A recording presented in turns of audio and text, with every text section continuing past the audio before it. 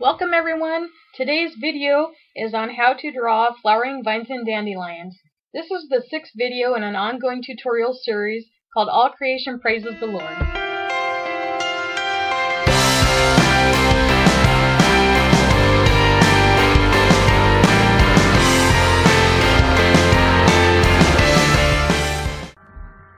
Today's video is going to be how to draw flowering vines. And this is a larger drawing that I'm going to do in my sketchbook outside of my Bible, just so you all can see in detail what exactly I'm doing. This is going to be much larger than what I've actually done in my Bible, but it'll show a lot more detail, and I think it'll just be easier for people to follow along with their own ideas on how to draw these.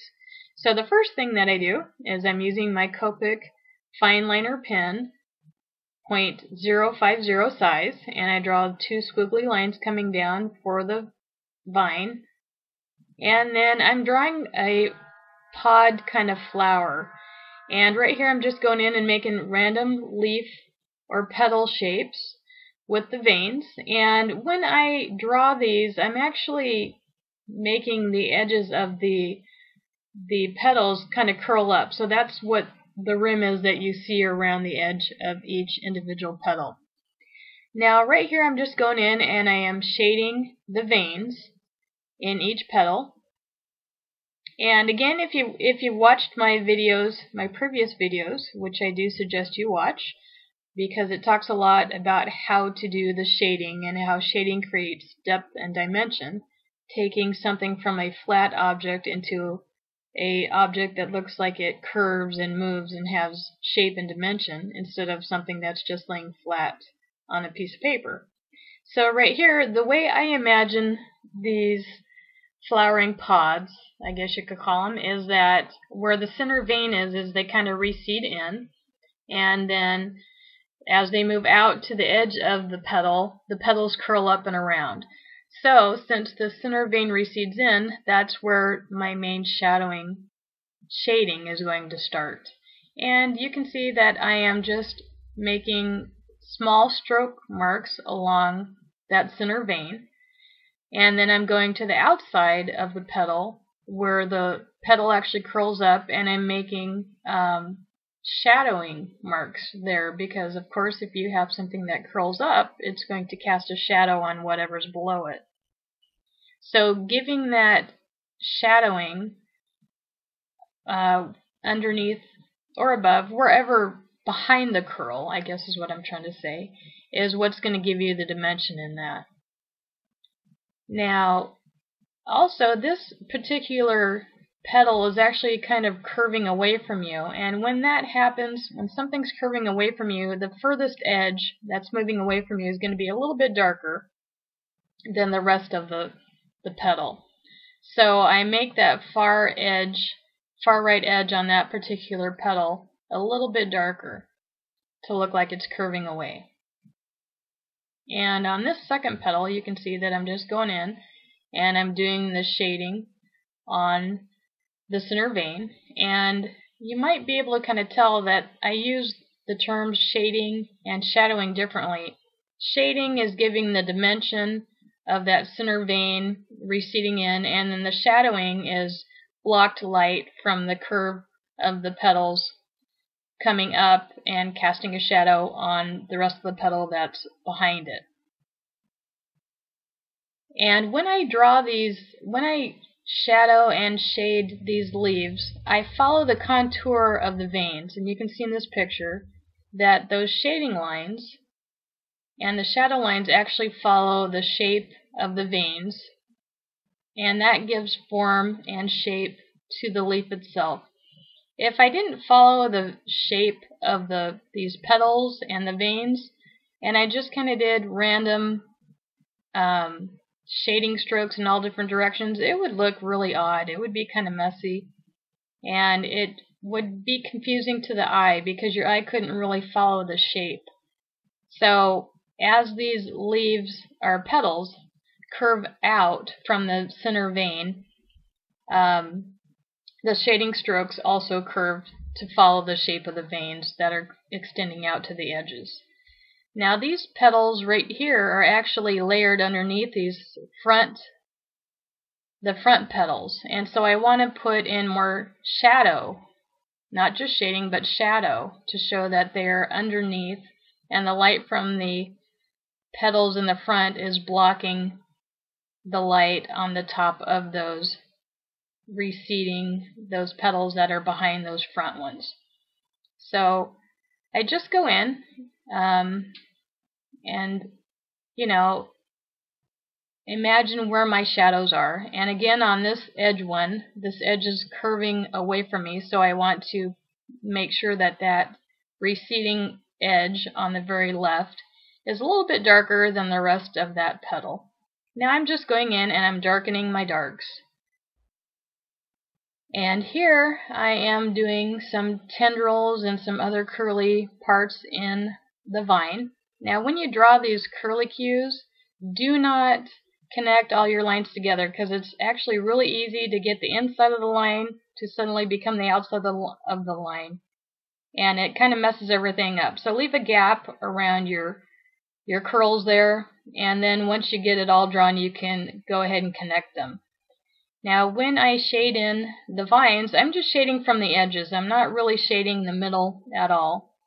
And when this vine goes underneath a vine, I have a shadow, so I want to make sure that the vine that's going under is in shadow and the vine that's on top is in the light.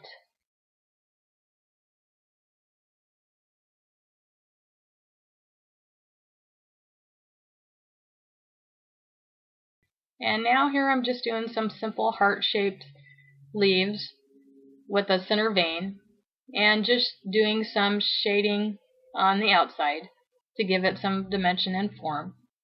And these are really simple. And then some little curlicues, and this is what you end up with. And so that was easy, right?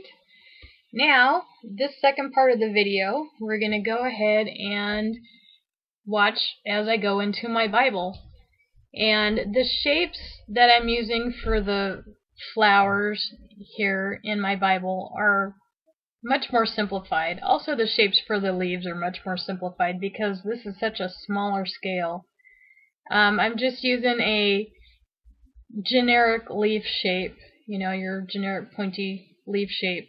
And for the stems, I'm only using lines. I'm not doing any kind of thick stems that need shading or anything like that, because this is just too small to really have any dimension in the vines, and it's just not necessary.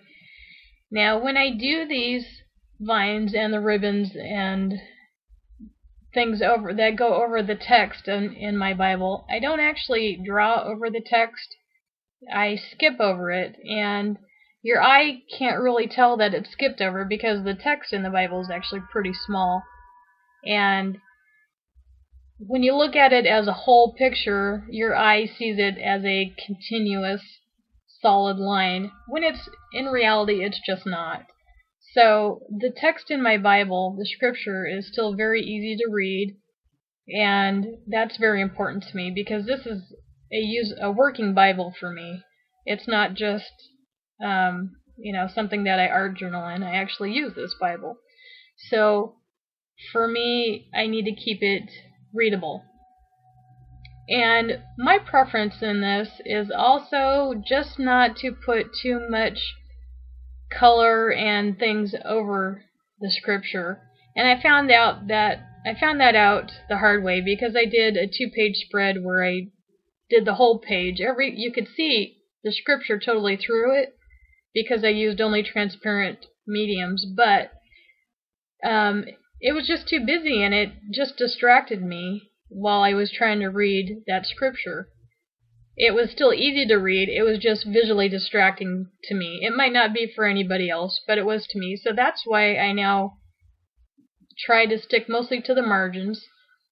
And I do, as you can see, go over the text a little bit, but for the most part, I really just don't go over the text anymore. And that's just my personal preference. Because for me, for whatever reason, it's just visually just harder to read when there's a lot of activity going on actually over the text. I'm fine with it all around the text and a little bit through the text, as you can see with the ribbons, but when it gets too much actually on the text, it's a little difficult for me. Anyway, you can see here that I've gone ahead and brought down some vines, and now I'm doing one of the flower pods, and this flower pod is not anywhere near as complex as the beginning of this video that I did in my sketchbook. This is just basically the petals. It doesn't have all the vines, or veins, not vines. And it's just simple shading. And that's just because this is such a small area to work in that if I try to put more detail in there, it would just become a black blob. There's just not enough room. And as I add these vines, going through the ribbons that I had already previously drawn in my Bible, I loop these vines in and out of the ribbons. So sometimes I draw the stem of the vine going over the ribbon, sometimes I draw the stem of the vine going behind the ribbon. And that gives it a lot of visual interest because, you know, we want this to look like it's moving, like it's blowing in the wind. And these ribbons and these vines are just hanging out and, you know, enjoying creation. You know, that's what this whole illustration in these verses is highlighting, is that all creation praises the Lord. And it's not one particular verse in Psalms, because there's a bunch of these verses in this area of Psalm, right around Psalm 98, 99, 100, where the earth is just praising the Lord.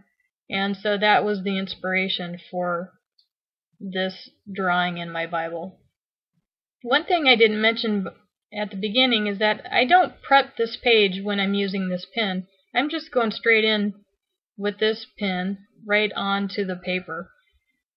And this thin Copic pen, it's not a marker, it's a pen, is a pigment ink, and so it doesn't bleed through, and it's such a fine nib that you can see it kind of shadowing through the background on the back of the page, but it doesn't really bleed through. And so I don't find it necessary to do any kind of page preparation when I'm using this pen. Now here's another one of the flowering vines, and it's a big one also, a little bit bigger than some of the ones that I've put at the top of the page. But again, I'm just keeping this simple because it's such a small area that I don't really have a whole lot of room to put a bunch of detail in.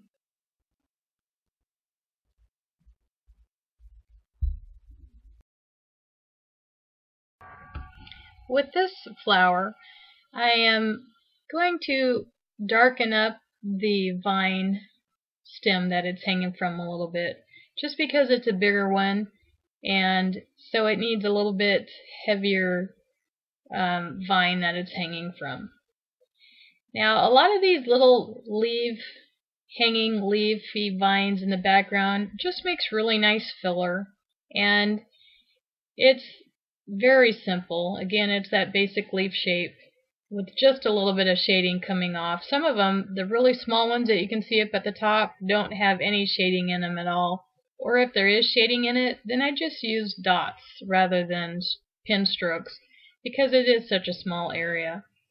And this is a really fast and effective way of just giving a nice background filler into whatever illustration that you're doing.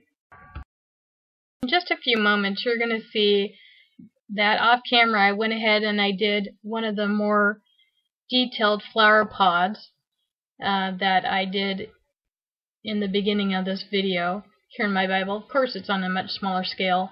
And then also some filler of dandelions and dandelion seeds floating around that I think are just really cute and super easy. And they don't really need much explanation. So I'm just going to let you watch the video and listen to some music until the end. And I want to thank you all so much for watching, and I really appreciate all the great comments and support. And please feel free to visit my blog or my Facebook or Instagram, which is listed at the end of this video. And if you have any questions or comments, I will try and answer them as best I can. Thank you.